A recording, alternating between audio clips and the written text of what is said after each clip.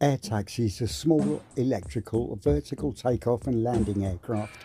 The UK is preparing for short-distance urban transportation, offering a potential solution to congestion and improving mobility. Various companies are actively developing prototypes and exploring the feasibility of integrating air taxis into their urban transportation systems. The Civil Aviation Authority have launched a consultation on design proposals for vertiports for existing aerodromes, paving the way for vertical takeoff and landing aircraft operations in the United Kingdom.